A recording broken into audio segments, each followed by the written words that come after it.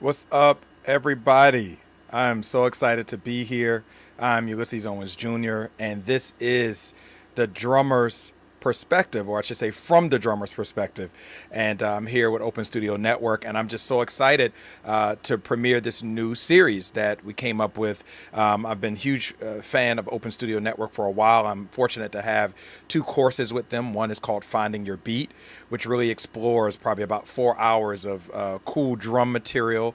The other is with my absolute brother, and that's the great Ruben Rogers. And we have a course called The Art of Swing. And so, as a result of these different collaborations, we decided to come together and form this weekly series. And when they approached me, I said, man, there's a lot of people that I want to interview, but the first I have to interview is the maestro, because I have to say he is probably the first person and the main person that led to a lot of what my career has become, in that he has been my North Star, and that is the great Lewis Nash. So before I bring Mr. Nash in, I'm going to let you hear a little bit of a track that just inspires me. It's from the Cyrus Chestnut record called Soul Food. So check this out for a quick second.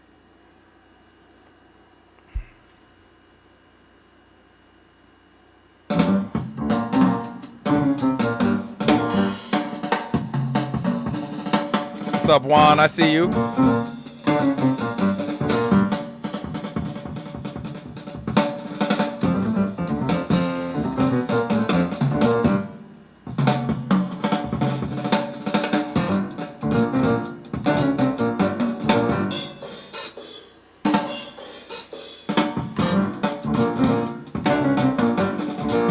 What's up, Richie?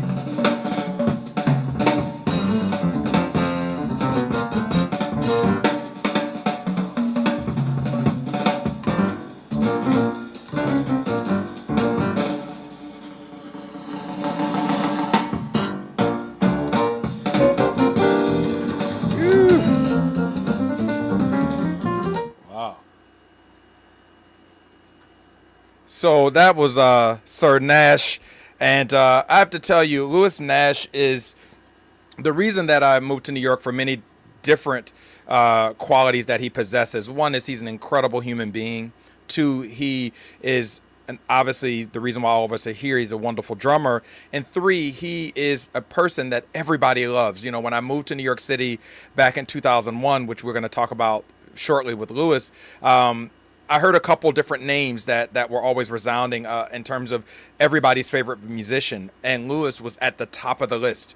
He was everybody's favorite musician to record with and also to play live with, which is a challenge because you have a lot of people who are great in either discipline, but to have one that people love to record, they love to play live, and they love to tour with him. He literally was the guy that no one could ever say enough good things about. And then obviously a consummate professional. And I got exposed to his playing through a wonderful record. But I'm going to talk about all that when I get him on here. So I just want to let you all know how much this means to me to have Lewis Nash here. He is what I love to affectionately call the maestro. He was my teacher, and still I consider him a teacher and a friend. So everybody, can you please put your internet snaps and applauses together and welcome the great Lewis Nash. Hey, What's Ulysses. up, sir? Good to be with you. All right. Man, I'm so excited to have you here. It's my pleasure. Man, and I just want to kind of go ahead and dive in, Lewis. You know, I first got exposed to you. I don't know how, because the internet wasn't really happening then, but it was through like a New York Times article that talked about the most in-demand jazz musicians. And I feel like Nate Shannon might have wrote it, and it featured you and Mulger and Christian. And so I just want to kind of jump out the gate and just ask you, like, what is it like being one of the most in-demand drummers, obviously in jazz, but really across many different genres, but for several decades? Like, what does that feel like for you? It feels busy. No, the thing is, when you are busy, first of all, thank you for your beautiful introduction. I really appreciate that. Thank you. And for everyone out there, that's correct. You know, we first met when Ulysses was a student at Juilliard back in 2001. So to get to back to your question, though, I think you simply accept and work with, the things that are going on in your career. So for me, I kept getting calls to work with a variety of different people. I had long-term relationships as well over the course of my career. Some of them were a number of years. And so when you have all of this variety of things going on, you simply um, make sure that you're up for the task, first of all, that you're prepared. And then in a way, you almost don't have time to think about what you asked me. Mm, You know, mm-hmm, you're so busy making sure that you're dotting all the I's and crossing all the mm-hmm, T's that reflecting on what does this all mean sometimes mm-hmm. just comes later, actually. Mm, great. No, that's amazing, man. I also want to talk just a little bit about your upbringing. So I know you're from Arizona and Phoenix, and maybe just a little bit about how you came to the drums, how you got exposed to the drum set, and then and also specifically maybe jazz. So just enlighten us a little bit on that journey. Okay, well, yes, Phoenix, Arizona is my hometown. That's where I'm at right now. Mm, Um, I still have a presence in New York City, of course, yes. Yes. and I'm before the pandemic, I was there at least once a month to do something, a Mm, recording, a gig, or something. And so I imagine that that will resume in due time. mm-hmm, But speaking of Phoenix, Phoenix Suns are in the oh Western yeah. Conference playoffs. Now, you know, I go back to the I know that we're not talking about basketball, but I go back to the expansion days of the Phoenix Suns when they first came on the scene as a brand new team in the NBA. Mm, And so I have a long standing, kind of, support uh, for the Suns. I'm glad to see them, making it into the finals of the Western nice. Conference. Go If they get Suns. if they get to the finals, that's going to be deep. But anyway, Yeah. Cool. so anyway, and again, it's hot here. We're in triple Mm, digit temperatures right wow. now here in Phoenix already. 114, they're expecting 115 maybe Wow. today. Wow. But anyway, this is where I grew up in the desert. I'm kind of a middle child, so to speak. I have five siblings. There's six of us, and so I have three older sisters. Then there's me. Then I have a younger sister and baby brother. Mm, And as far as music goes, around my house, I heard all kinds of music that you would expect maybe in such an environment. I heard the R&B hits of the day, of course, mm, all the soul music of the 60s and 70s and 80s, mm, of course, all the Motown stuff and all that. mm, And of course, everything that was on the radio, on AM radio. mm, I didn't grow up in a house where there was any jazz played to any extent, really. I heard a lot of gospel and spiritual music, mm, and was in church all the time, of course. And I heard the blues. My mother was a mm. big blues fan. Wow. She liked, B.B. King, Howlin' Wolf, Muddy Waters, Lightning Hopkins, all that Mm, kind of stuff. So wow. that was the musical environment that I grew up in. Mm, And it just so happened that I'm the only member of the family that actually pursued music. So I'm the only musician in the family. wow. So Wow. yeah, and I was about 10 years old when I got my first drum set. Wow. Apparently, I showed interest before that as a younger child, Mm-hmm. going under the cupboards in the kitchen and getting Mm, pots and pans and knives and spoons and all that yeah. kind of stuff. Yeah. So that's kind of how I got started. That's the earliest, Mm. manifestation of any kind of musical Yeah. interest for Did you me. did you have, Lewis, any kind of classical exposure? Because one of the things that sticks out to me about your playing from day one, because I had that chance, is your articulation, and you have, you hear about jazz drummers sort of not being ones that are into technique, but I feel like you're one of the most technical jazz drummers, particularly in your generation, even like a Max Roach. So was that exposed via like whether it was marching or classical or symphonic band? Well, to be totally honest, I didn't have any uh, formal training in terms of just drums directly Wow. from a teacher privately um, until much later in my life. I was in my 20s actually. So Wow. so for me, the my knowledge of how to do what I did on the drums came from elementary music school teachers who they weren't drummers, but they taught me what they knew about Wow. the basics of snare drum material for elementary school kids, I Mm-hmm. guess you'd call it. Mm-hmm. So I played in what would have been considered in elementary school, the school band where we're learning basic, very basic things, Mm-hmm. you know, Mm-hmm. for the snare drum and bass drum, et cetera. And we marched a little bit. Mm-hmm. And then when I got to high school, I continued in what was called the concert band. So I'm reading, you know, basically, I guess you would call that basic concert band material. Mm-hmm. Get these headphones on straight. And, but anyway, I didn't have early symphonic training, if that's the question you're asking. But I think just looking at the way I was as a kid and the way my inclinations and tendencies were and the way my brain worked, I guess you would say, I like clarity. Yeah. And so I think it was a natural inclination, not to say that I didn't work. I spent a lot of time practicing, but I like to be able to hear with real clarity what I was playing. And this probably goes back to before I even knew anything about the drum set or playing jazz. Just if I was going to play the drums, I wanted it to be clear. And so I was paying attention to the stuff I was hearing and picking it apart. So what I was hearing was James Brown's drummers. You know, I was hearing the meters. I was hearing all the R&B hits, and I'm trying to figure out. I don't know anything about stickings and what I'm trying to figure out in my own way what they were doing. Yeah. You know, so that's kind of, you know, I didn't, to answer your question more specifically, no, I did not have any classical training early on. Well, yeah, because I remember, like, when I was studying with you, I remember you know, you have a lot of different drum teachers who, particularly for jazz, they come in with, like, all the sort of usual suspect books, right? Like the Will Coxon, you know, Ted Reed Syncopation. And I remember, like, you didn't come to me with that, which I was excited about, but we talked a lot about records.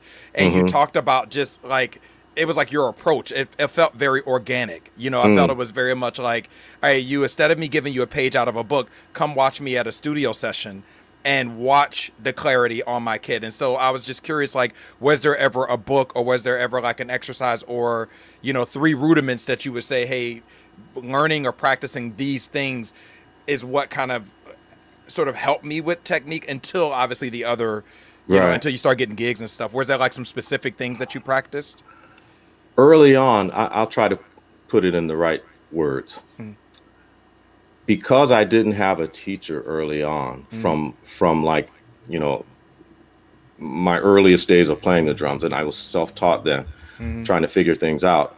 I didn't get, I didn't establish early on what it means to practice certain things and work on certain things. You know, I didn't have that guidance from a teacher and know about doing that. So I guess what I'll say is I think that's extremely valuable. I think I'm extremely lucky that that even though I didn't have that, I was still able to become a part of this. And so and I often reflect, Ulysses, on the fact that I didn't know a lot early on.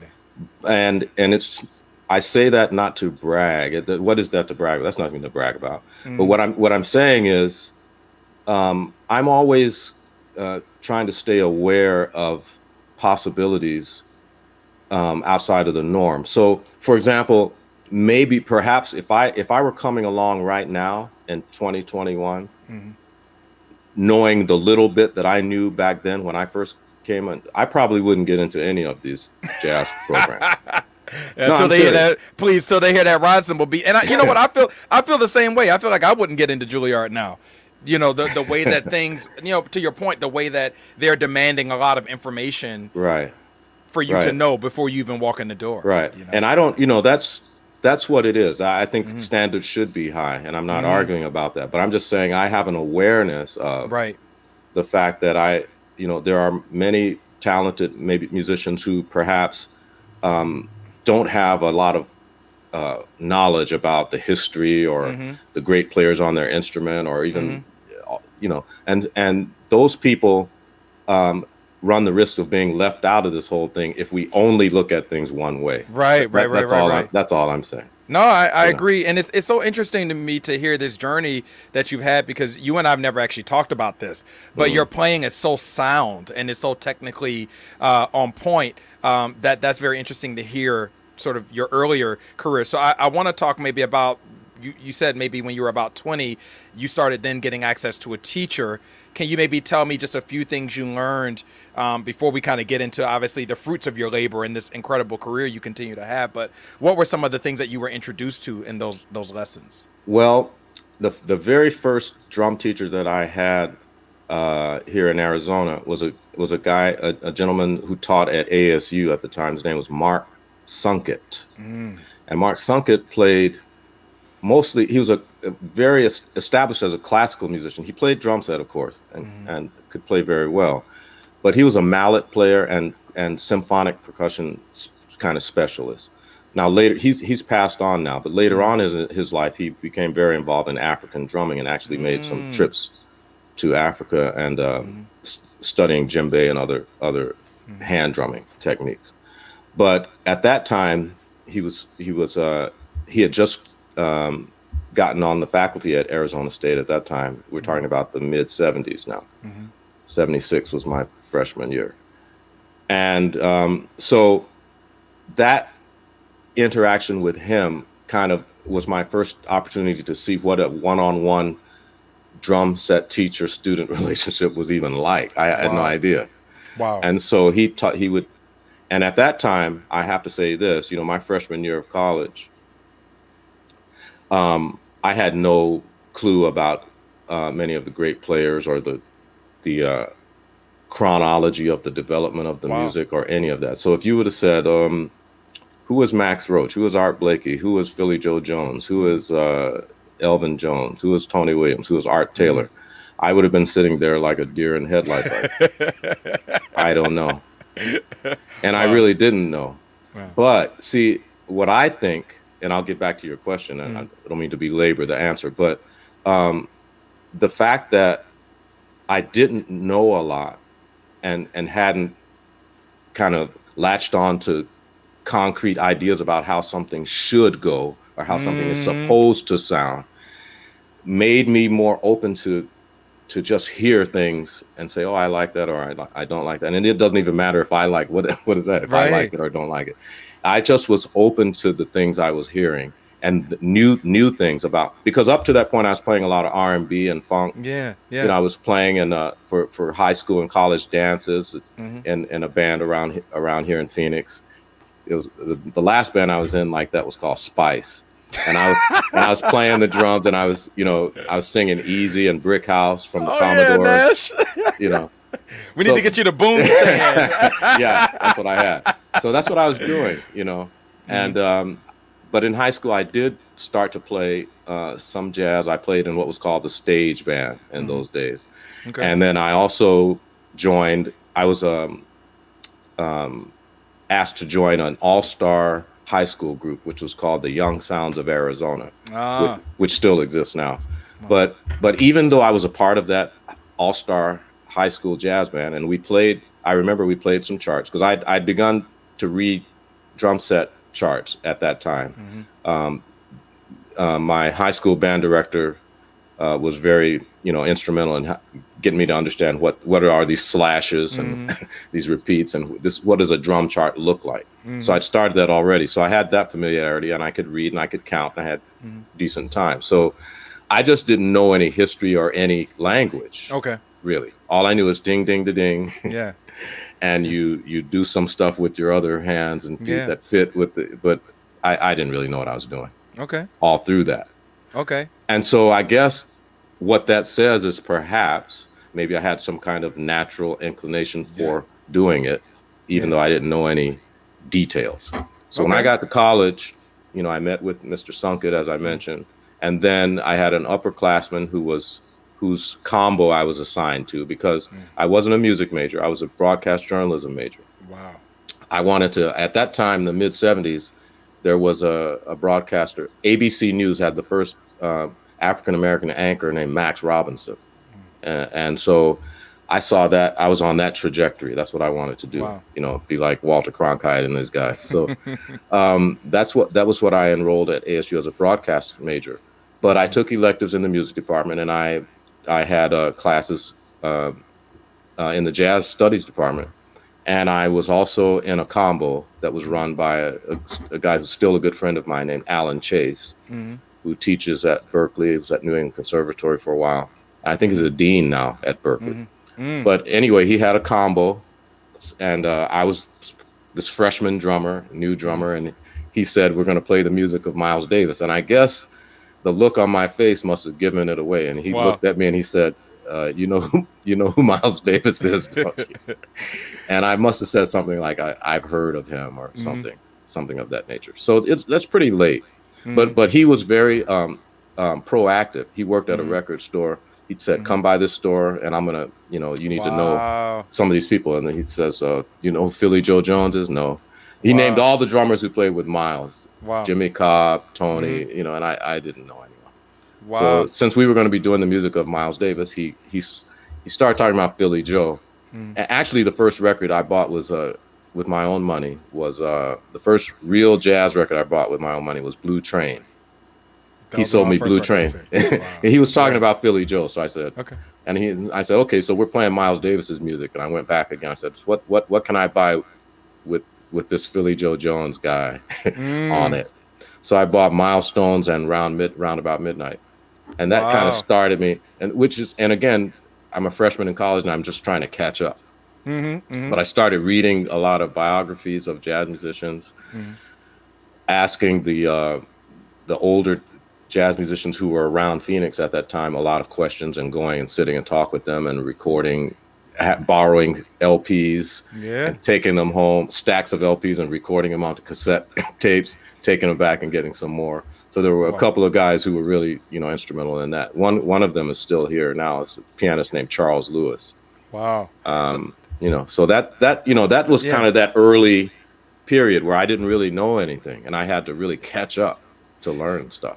See, man, I love that, because that was a very similar journey for me. I started playing drums in church, and then I got exposed to a Miles Davis record, like you, Milestones at 16. And then I started having a lot of drummers in Jacksonville, or not even drummers, but musicians sort of exposed me to music. And then, like you said, when I got to New York, I still didn't know a lot of people's music, but just that, going to record shops and just bringing the, sort of receiving the music in an organic way, I think is key. And so it's really interesting to see your journey with that. And it's funny, I find that a lot of drummers now, or just musicians, they kind of want to be kind of spoon-fed in some ways, but I think you cannot take away just that ability to go to the record shop or go on Spotify or whatever your method is and just digest this music. So I'm glad you mentioned that. I wanted to kind of shift a little bit, because I know we have a lot of questions, but I wanted to shift kind of now more to your career and kind of ask two key questions. One is,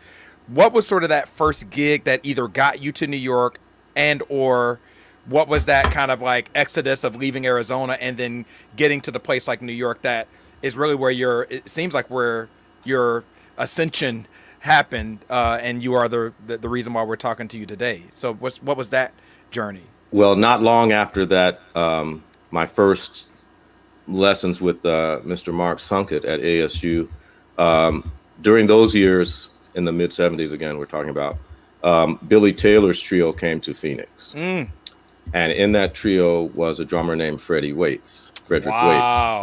And so I heard them play, was really taken by what he was doing on the drum set at that time. I introduced myself. We established a relationship, a rapport. And he was in town for several days. They were doing things. So I kind of just shadowed him, following him around, asking stuff. And then he agreed he said if I could get to New York, that he would teach me. So the summer of 1979 is when I went to New York for the first time, having never been there. So I was kind of shell shocked being from the Phoenix and never having really been anywhere else. But Freddie was kind of my, the way that I got familiar with New York for the first time. He introduced me to a lot of people, introduced me to Max Roach, he introduced me to Billy Hart, introduced me to a number of people. And just studying with him that summer, and then while in New York, having a chance to go to the Vanguard and hear Elvin sitting on the front row and just sit right in front of his drums, going to hear Art Blakey, going to hear whoever was on the scene playing around New York in that time. So I heard so many great musicians, and that really convinced me that I needed to move there. you know. And so I Wow. came back to Phoenix, and again, Freddie Waits is the person who recommended me to Betty Carter, who's the person who called me to audition for her. Wow. On the Wow. basis of Freddie's recommendation, Betty, asked me. Of course, I had to still play for her. And she Right. could Right. she could veto it at any time. But Right. so I went to New York in 1981 by the time Freddie had recommended me to her, and I went to New York for the second time. Betty was there at the airport. We went directly to her house from the airport. I set up my drums and we started rehearsing. And after a little while, she said, "Okay, kid." She called me kid for the whole time I was with her, pretty much. "Okay, kid, you got the gig. And our first gig is next week at Blues Alley. Do you have a passport?" Of course, no. "Well, you better get one because we're going to Europe this summer." So it was a whirlwind. So it hasn't stopped since then. Actually, only the pandemic brought it to us. Right. So man, you mentioned a lot of really key things and dropped some gems, and I just want to kind of go backwards a little bit. So you get to Betty Carter, but my question is to kind of go a little bit more micro. Okay. How do you have your ride cymbal beat together enough? Because you and I both you spent a lot of time with Mulgrew, and Mulgrew mentored me, and he talked a lot about you and how he said, first of all, you're amazing, but he said one of the keys to why you are who you are and why everybody loves you is because of your ride cymbal beat, and then obviously your musicianship. So how do you go from you're in Arizona, you have this interesting journey, to you got your ride cymbal beat together? How do you know how to groove, and then playing with a singer? So like. And then one of the greatest singers ever that lived. Like, how do you what did you have together, or what did you have to activate to be able to get in that seat? Because there's a lot of people, I'm sure, that got that call and got sent back home. Yeah, I don't know how many or whatever, and I know that Right. that was a very desirable gig Right. at that time. Yeah. So I know how fortunate I was. There's a few things I'll say. Again, I'm very a stickler about clarity. So once I found out who the great players were, and from talking to people, who the guys who really had this together, Philly Joe, Kenny Clark, Jimmy Cobb, all of the great ride cymbal fields, I just started putting on records and playing along with them. Yeah. And sometimes I would pretend, like I tell people all the time, I joke. I told Mr. Cobb too. I said I used to pretend I was Jimmy Cobb. I put on my headphones and have the Miles Davis records going. Yeah. And then I was like, "Yeah, I'm Jimmy Cobb." But I would emulate a lot of that stuff. That's basically what I would do. So that was really your foundation for emulating. Knowing. It was emulating. No, that's because I really didn't have the teacher, and again, my teacher wasn't he wasn't someone who was out here playing jazz gigs all the time. Right. So for me, the best thing for me to do was try to play what I was hearing. Yeah. And so I would put the Blue and Boogie, and those Miles with Kenny Clark, Miles with Philly Joe, Miles with Jimmy Cobb, Miles with everybody. Yeah.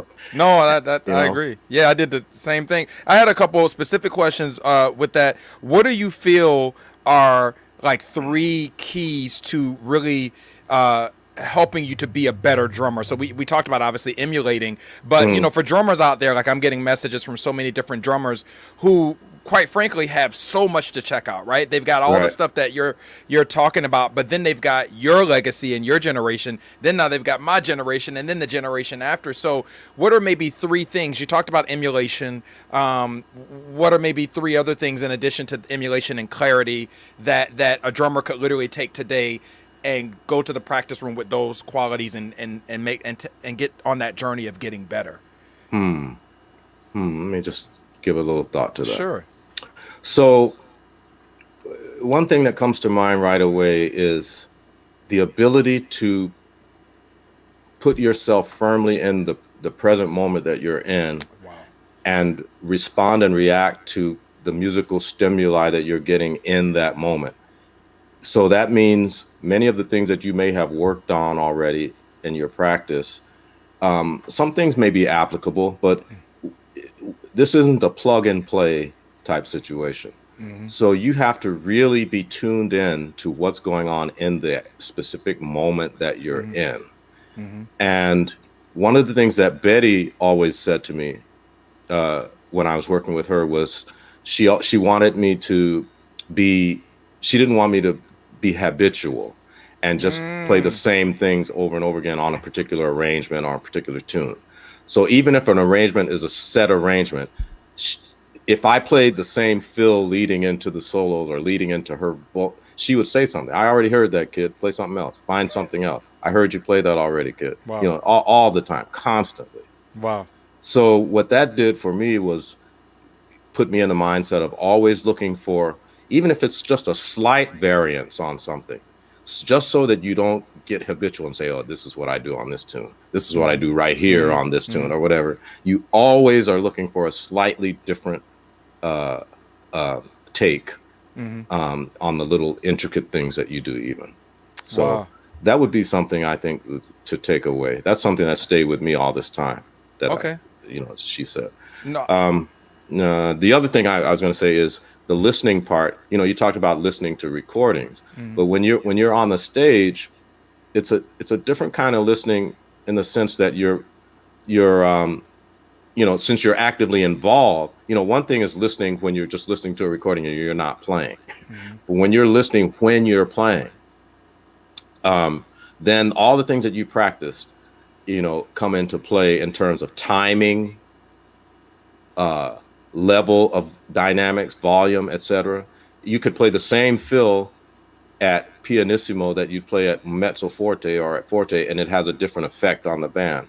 And you have to know what kind of those sonic choices that you make, how they affect the music. So that's another thing. Knowing if I play this fill or this hit or this figure or this phrase at this volume level or on these parts of the drum set rather than these parts of the drum set, how does that affect the music? That's the kind of stuff I'm talking about. I love it. So I'm gonna just call a bunch of names of people obviously you played with, and just get you to drop some more of those gems, as well as also studio. So obviously, you know, Tommy Flanagan, you know, Branford Marsalis, Cyrus Chestnut, you know, Nancy Wilson, and the list goes on and on. All the great producers. You know, what are some gems and things that you want us to think about as a drummer to switch those gears? Because I know when you're going from, you know, a Nancy Wilson record to then playing at the Vanguard with Joe Lovano, and then going from Joe Lovano to going to Birdland and playing with, you know, whomever, you know, whether it's Robbie Coltrane or playing with, you know, Regina Carter. Like, tell me a little bit about, you know, as we get into more of the career kind of mindset, tell me about how you had to shift your brain a little bit to accommodate all of these different artists in the way that all of them want you and you're all their favorite guys. Because I remember getting, like, at a certain point I started getting called to sub for you, and it was like everybody I got called to play with you, like, were their number one guy. And then everybody else got the call. So, like, what was it that you continue to do to shift your gears to be that drummer that can, I mean, to be on Wynton's record, then a Joe Lovano record, then a big band record, or, you know, Dizzy Gillespie All-Stars, then a, you know, Dinah Krall record. I mean, those are so many different things. So can you maybe just talk about that in whatever way, you know? Yeah, okay. Your versatility, basically. I feel so fortunate and privileged to have had the opportunity to play with all these different people. And I think when you bring to each situation a certain type of preparation, see, preparation can lead, even if your confidence level is not where you might actually want it to be about a particular project or whatever, or about doing a certain thing. You know, we all get butterflies, and we're all, you know, want to make sure that we give people what they want. So even if you might have a few nervous butterflies about a certain thing, if you're prepared, you're less apt to be caught up in all of these mental gymnastics about the thing. So even if you don't understand, number one, you don't have to understand everything clearly. You don't have to know everything someone wants. Just prepare yourself. If there are charts available and you don't have a chance to rehearse, take a look at them, put them under a microscope, see what's happening in this section, what's happening, what are the hits. If there's a recorded version that you can listen to, listen to it. That doesn't mean that you're supposed to play what the drums play on there, or maybe that version doesn't even have drums, and maybe it's a MIDI thing. Do as much preliminary preparing as is possible. And in a way, it's that's kind of mindset that an athlete would have, or an actor or an actress would have. When you talk about all the various different types of music and players and musical visions that I've been a part of, they're not all the same, but they're all music. And I take seriously, my job, what I do. And so if someone is taking the chance on having me, I shouldn't say taking a chance. If someone hires me to do something with them, I'm assuming right away that they have probably heard what it is that I do and have some idea of it. And so you don't want to disappoint, and you don't want to be unprepared. So again, as much of the little detail type preliminary things you can do prior to the actual engagement with the people, the better. And then so that's specific to that person. Right. Now, what's not specific to that person, or whatever the situation is your general preparedness. Right. Right. Are you, is your equipment in good condition? Right. Do you have, you got the right sticks and brushes and things that are required for it? That kind of stuff. Wow. Have you been practicing just in a general sense? Is your physiology and musculature in shape? You know what I mean? Is your endurance? Are you able to do this in terms of that? So that's a lot of stuff that probably that's non-musical per se, maybe, but those are all things that are important parts of this. What's some of the best advice you got? Because you talked about Betty, which was really key, not wanting you to be habitual. What was some great advice you may have gotten in the studio, whether it was either from an artist or a producer, or even, because I love your sound in the studio. One, you have such an incredible articulation. No matter the engineer, your drums are always clear. You're always musical. And again, you fit into every record. It's like, and then when you start getting into the orchestration, I'm like, how can anybody else think to play anything else than what Nash played? It's hard. Like, I hate having to go after you because I know I can't do what you do. So, but specifically in the studio, what are maybe some pieces of advice or in any gems that you got to like help you continue to be who you are? Like more, maybe more specific or directional to whether it's setup or approach or tuning, okay. maybe more drum, a little bit more drum nerdy. Okay. Well, again, being a drummer, as you know, and those who are on this broadcast will know, you have to be early. Yeah. You have to arrive with enough time to load in, unpack, set up, and then now you're finally ready to actually start seeing what's going on. So, this is really an important part of doing what we do. Otherwise, you're going to lose, opportunities, pretty quickly. But not only that, even if you were able to get, set up and ready to go, but you just barely did it. Think about that feeling, and of course, sometimes it's maybe unavoidable. Sometimes, but the thing that leads to confidence is the preparedness.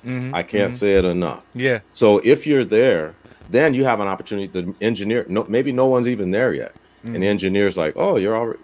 I got all the mics set up. Oh, let's mess around for a while." So I made sure I was early a lot, so that I could spend time messing around with the engineer and see what this sound. If I move this cymbal over here, what does it sound like? If I tune this drum a little bit higher, what does it sound like? Okay, if I tune a little lower, what? So I always made time so that I could have one-on-one time with the engineers, and I had a chance to work with some great engineers. One of the great ones just passed away here recently, Al Schmidt. Yep. Oh yeah. But there's so many others, over the course of my career that I've worked with, that I would try to get there in enough time to just have a one-on-one with them. How did you come up with? Because you know me, I've been stalking you for years. How did you come up with the setup of the Sonar 10, 12, 14, and then obviously the 18 fiber skin on the bass drum? Because I know, like for instance, a lot of drummers had the 4-piece, using 2 toms. So what was it that you know, because I think Max probably used that, Well, but to maybe what unpack that a little bit. what influenced me to use the 5 beat, the two toms? I mean, I always experimented back and forth, Yeah. but you know, you got to remember, I was going to hear Elvin Ah. and Buhana Yeah. and and Art Blakey and Elvin and Tony too. You know, later on, these guys were, you know, using the 5 piece, and I figured, and I liked that one more voice there. Mm. I mean, you know, we can have as many voices as we want. You know, Right. nowadays it's possible. Yeah. But just in the most basic general sense, I liked having that one more voice as part of my basic setup.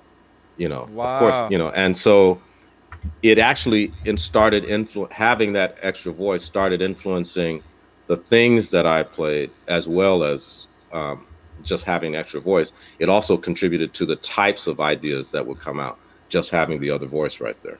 Yeah, You and know, it's so interesting you say that because I feel as a result, your solo, which I'm, you know, going to transition into your solo language, which aside from you being an incredible timekeeper and orchestrator, you're this great guy that can take us on a journey with solos. I feel like makes your vocabulary so unique. I feel like, you know, when you listen to a lot of jazz drummers, everybody's pulling from the same pool of Philly and Jimmy Cobb and all the other great musicians we mentioned, but I feel like your sound is so unique and your language is different. It's like steeped in the tradition, but it also is different. And I feel like having that other tom changes it up because most of us are dealing with, you know, with the two toms. So maybe like, can you talk a little bit about like that journey and also soloistically what you're thinking about? And obviously I know you have the four cymbals and hmm you know, and then you even have some percussion stuff. So can you maybe talk to us about that, like how that contributes to how you solos, or what do you, you know, students ask me all the time, Ulysses, what do you think about when you solo? And I hate talking about solos because I feel like we should just talk about timekeeping. So Yeah, anyway, I know I ask you a bunch, but that's all wherever you right. want to start in that, man. Okay, Sorry. so let me start with the soloing thing, because you know, as drummers, we have different um, um, kind of pathways we can go down as we try to develop a solo. Okay, if you have a solo that's over a form, let's say on a 32 bar song form, Mm-hmm. or over a 12 bar blues form, then that has kind of a built-in, you know, there's a built-in parameters that you're working within. When you have an open solo, when I say open, what do I mean? I mean, you're dictating the pace of it, whether it's in time, whether it's just sounds, whether it's legato or staccato, or how dense it is. You are using your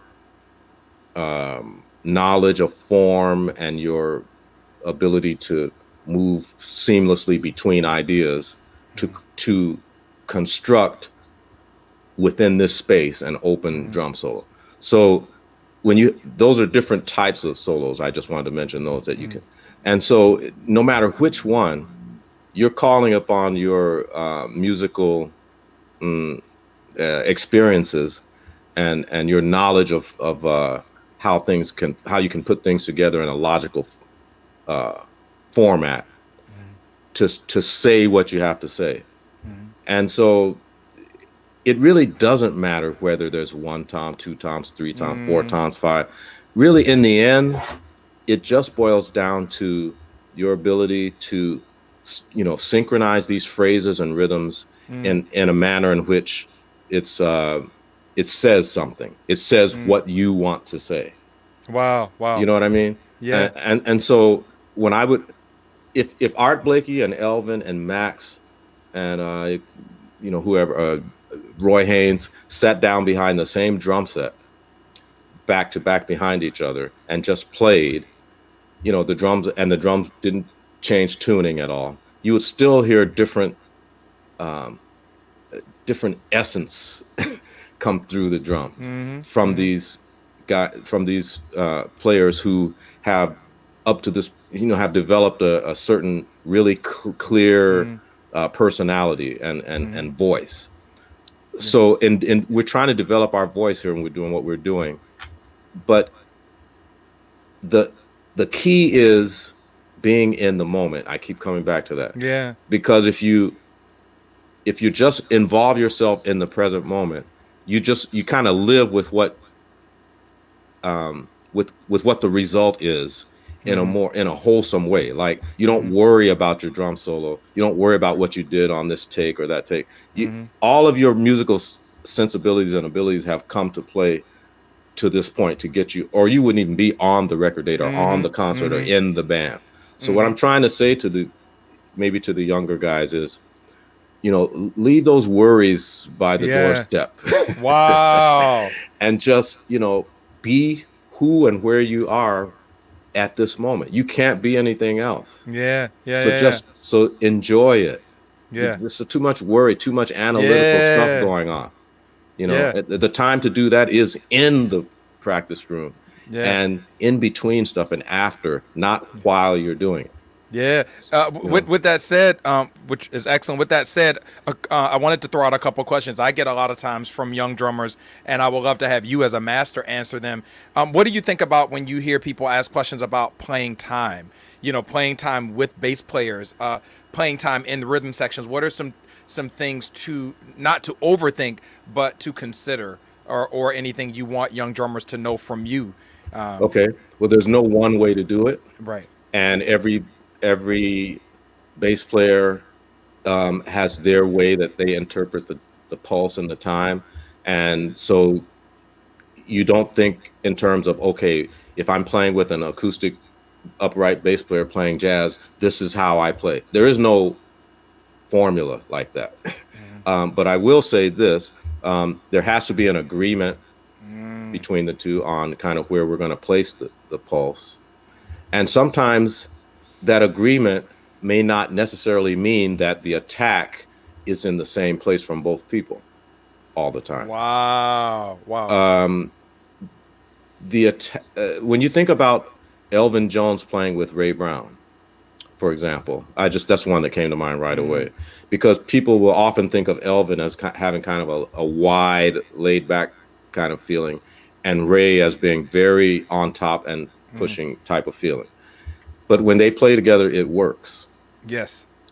And so there's a kind of breathing together that goes on, and kind of a awareness of the space between the beats that goes on.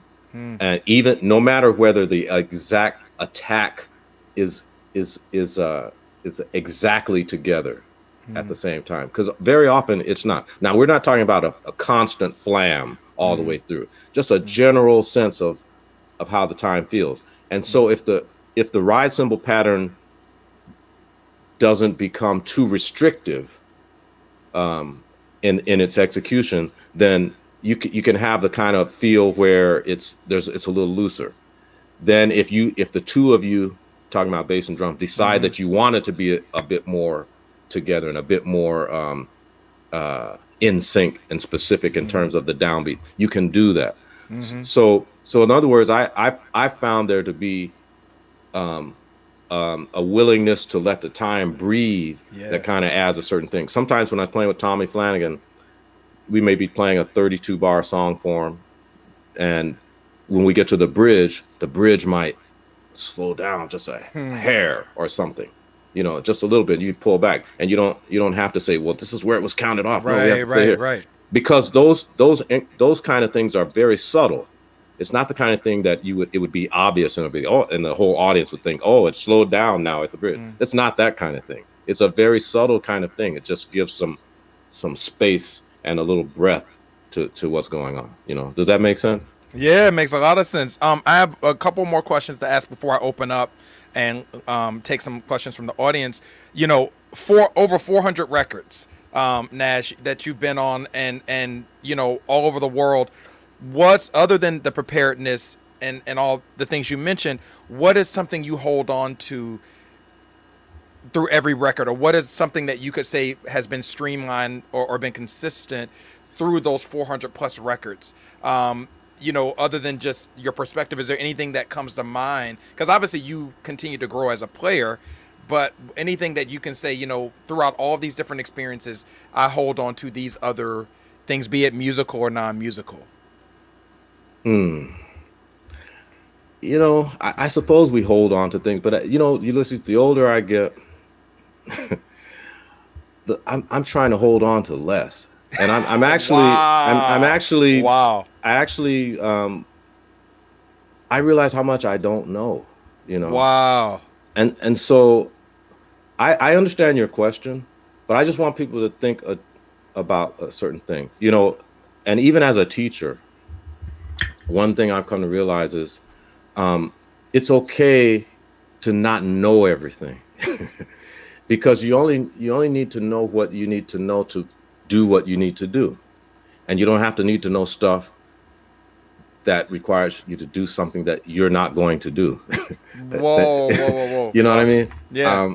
And so I don't mean to. I'm not avoiding your question Yeah. Yeah. because I just think that we hold on to too much. I We're agree. we're, we're too we become too you know um, predictable and too set in a mold and too inflexible sometimes. Mm-hmm. And so at the risk of uh, uh, um, taking your question a direction you didn't want it to go, That's okay. I'm I'll just open. I'm open. I'm letting go. yeah, yeah, yeah. Wow. So then with that said, Nash, what is the state of jazz drumming today? What is your vantage point on what it is to be a jazz drummer in 2021?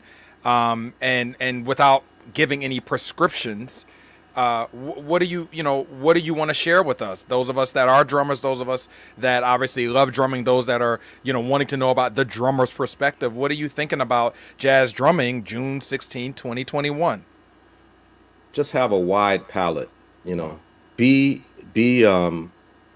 secure in your knowledge of where the music comes from and where this drumming, the way we drum, where it's rooted, who the great players that we've mentioned, many of them in this interview, um, know what it means, what it feels like to swing, to know what it feels like to play all the different grooves that we play, the Afro-Cuban sixes and the bossas and the Caribbean rhythms and all the things that modern players kind of have to have in their toolbox. You have to know all of that stuff, sure, Mm-hmm. but at the same time, um, be open to just uh, what does rhythm do in this context that I find myself in. You Wow. know, if you think too much about too genre specific, and you have to, of course, if you're playing a walk a straight ahead 4/4 swinging tune, there's certain things about the genre, about that style of playing you have to think about. I know that, but what I'm saying is even within that, try to make yourself as open to any possibility. Everything's on the table. Something that comes from 1930, something that comes from the way Mm-hmm. drumming was in 1940, something that comes from the way drumming is right now, something that comes from the 70s. Just be open to all the possibilities that the instrument has to offer, and in that way, something that you might not have considered, it might occur to you in the moment while you're in the studio or you're on a gig. Hey, this such and such thing can work right Mm-hmm. here. I hear it. It doesn't go with that normally, but I hear it right here, and you Yeah. do it, and Yeah. you're daring. Wow. So that way you don't get locked into only doing things a certain way. Man, I love it. I have a few questions from some of the audience members. Sly Randolph asked, could you explain, excuse me, your approach to playing with Steve Wilson on Duolog? Mm. I approach that pretty much the same way I approach playing all the time. And that there's a few differences though, because it's just saxophone and drums. But the way I'm playing when I play duo with Steve is basically the way I play with a quartet, with a trio, with a big band. I'm thinking of the things I can do to shape the music and orchestrate and do those things. I'm thinking of our time relationship, how Steve is hearing and feeling the time, and how I am. I'm thinking of the whatever we're playing, whether it's a song or if it's an open, free improvisation, whatever the case may be. Whatever those parameters are, am I operating within there in a way that's musical and in the moment and relating to what Steve is doing? Um, those are some of the things that I think of right away. No, beautiful. Yeah. Anthony Huggins asked, when you spoke about open solos, you mentioned in an interview once that Freddie Waits helped you in your open solos. Could you share some of what? Yeah. What he did was he he played a drum solo during that time when I first met him, when he was here with Billy Taylor, which he called it. He titled the solo "For Those Who Have Gone Before," and it was kind of in a soloistic way. He captured the history of the drum set and the development of it.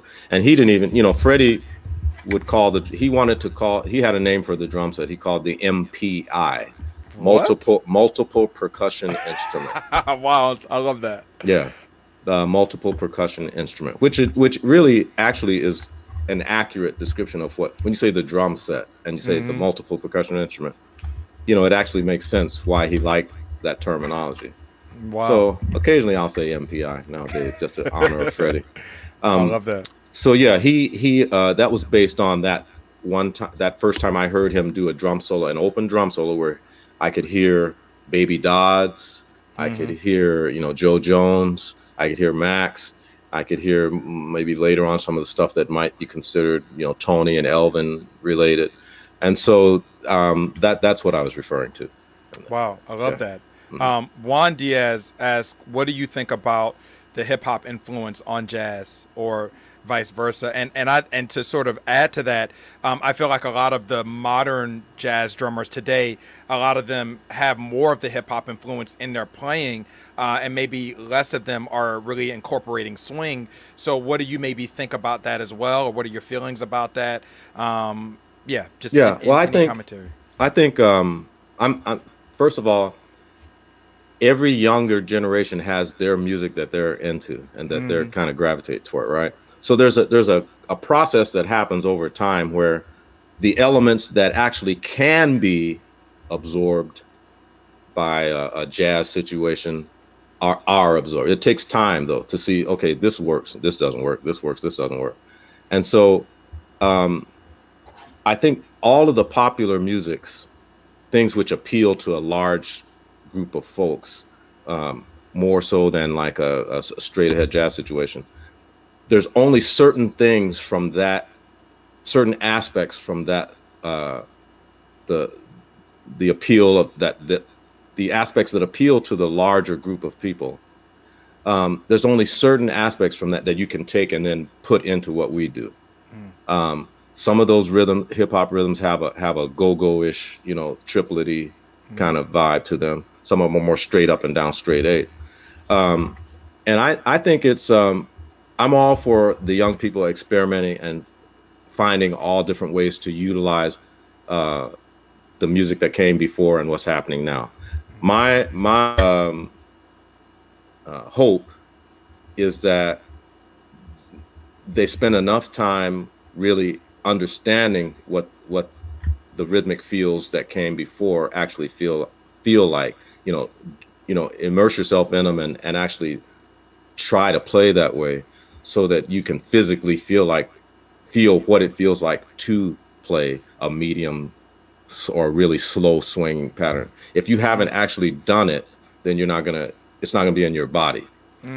So I spent, again, I came late to jazz. I spent a lot of time playing, trying to play like Clyde Stubblefield and Jabbo Starks, and trying to play like Zigaboo, and trying to play like the guys playing R&B and funk. And I don't know how much of it, when I play straight ahead jazz, I didn't just forget about all that, and I didn't erase that influence from my playing. It's there. I can't say exactly how it manifests when I'm swinging, but those were the guys who got me to play the drums in the first place. So how could it be gone? Wow. So maybe the only thing that this is my personal thing, and I don't know what people out there will think. Sometimes the rhythms that are associated with the hip hop thing are so computer sounding, or so I don't know how to put it. The way the rhythms are subdivided, it's a very straight up and down thing, and it doesn't have the loop, the what I call the I don't know, that kind of cycling circular thing that swing has. Yeah.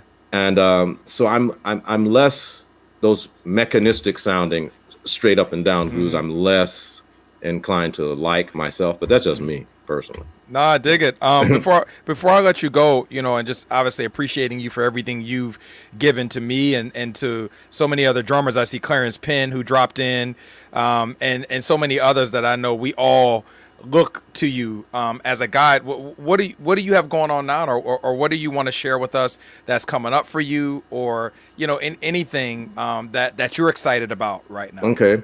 Well, what I'm excited about now is getting back to playing music, like everybody else. And I've utilized the pandemic's situation to do a lot of like everyone else, soul searching and kind of contemplating what we would like to do once we come out of this.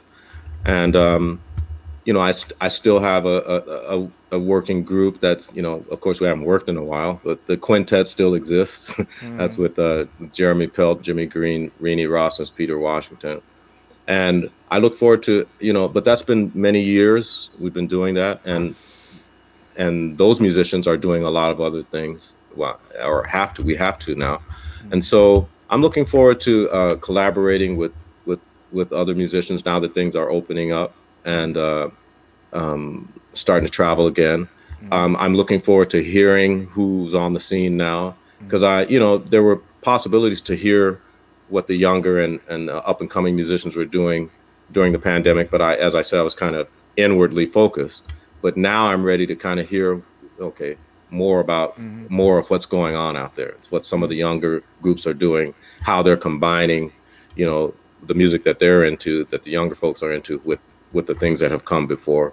The Nash is going strong here in Phoenix. That's the club here that's named in my honor, and wow, it's just opened up again last weekend since it closed down for the pandemic. I'm teaching it here at Arizona State University, and we're looking forward to getting back to in-person experiences in the fall. So I'm looking forward to that. The very next thing on my agenda probably is the Vail Jazz Workshop and Festival, which many of you out there are probably familiar with. High school musicians come to Vail, Colorado for a week. And then at the end of that week is the Vail Jazz Festival, when professional groups come play. So that's at the end of August, going into Labor Day weekend, into September. So those are the more immediate things right now. But I have a lot of irons in the fire for 2022. Things that I'd like to do. I'm singing more. I'm gonna start sing a lot more coming up. I'm not gonna put the drumsticks down though. Please don't. Please.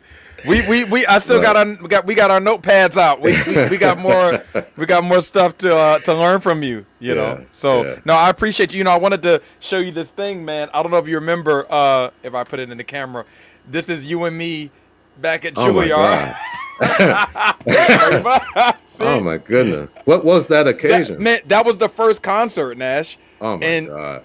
And I think it was I feel like it was October of 2001 when I came to New York to work with you. But man, I just want to thank you. I know your time is incredibly precious, but I want to thank you so much for just answering the call and being part of this. I had to start this series with you because, as I tell everybody, you are literally the reason why I moved to New York and why I want to be any of what I'm still pursuing on the drums and jazz. You are that guy for me. So well, you're doing a great job, Ulysses. Thank you very much for having me on. The series you have lined up is great. I think you have Herlin Riley coming up, and you have, I don't who's after that. I got Herlin coming up, and then I got Eric Harland, and then next month we got Nate Smith coming on. We got Nasheet's going to be coming. Terry Lynn. So we now look, Nasheet was a little toddler when I was studying with his father. Oh, wow. And he would come in and Freddie would say, "Go, get out of here, Nasheet. I'm teaching drum lesson." Oh man, Daddy. Wow. Anyway, well, man, thank you so much. I'm gonna stay on with the audience, but I just want to say thank you again from the bottom of my heart. My pleasure. Thank you, man. Take care. Bye bye. Thank you. So for those that are still here, I want to thank you for checking out the first episode of The Drummer's Perspective. I'm gonna actually end in a second with a drum solo. that I'm gonna attempt to play in tribute to my dear friend Lewis Nash. I just want to just kind of recount some of the great things that Nash talked about. I want to thank Juan because, or excuse me, Richie. I think he put in there, what leads to confidence is preparedness, and that is so incredible. I also want you all to check out, you know, as many Nash records as you can. Google him; he's on so many wonderful recordings, and also I think it's important to, like he said, play along with records.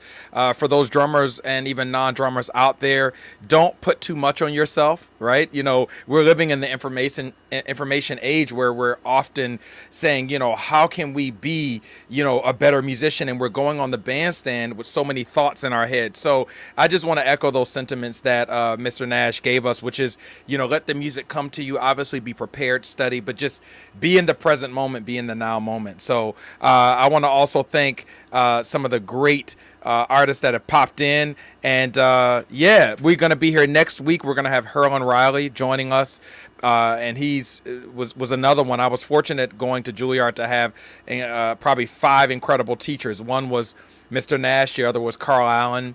Then I had Billy Drummond, Herlin Riley, and I also took some lessons with Kenny Washington. So these drummers have been very integral to what I am continuing to seek to evolve into. So thank you. I see you, John Lumpkin. Thanks so much, Brian. Isabella, what's up from Dubai, or as you're in Dubai, I'm in Florida. And yeah, thank you to Open Studio Network. So I'm going to transition to the drum set, and I probably won't. You may not be able to hear me say goodbye on that microphone because I can only use a couple inputs. But thank you so much for checking us out. And we are literally starting today, and we're going to go for many months. And I got a lot of great guests. And I just wanted to say as well, if you are out there and you have a suggestion of some guests that you'd love for me to consider for the drummer's perspective, be it wonderful drummers and educators out there, or even other musicians that you would love for me to think about, please throw them in the chat or even send an email to Open Studio Network. So thank you so much, and I'm going to transition to the drum set. So.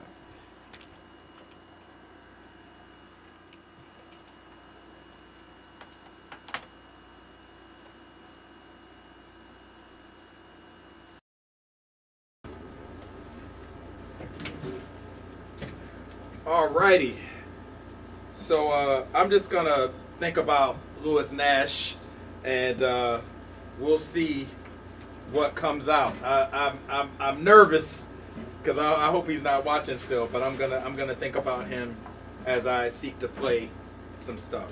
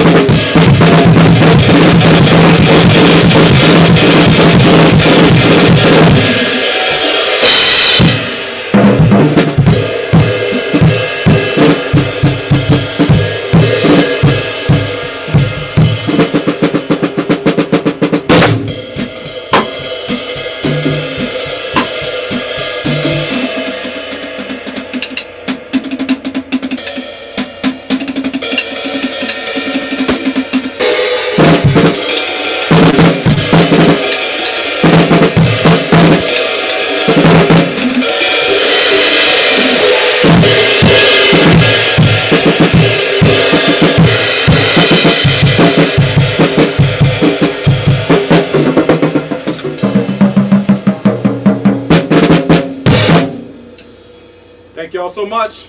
Take care.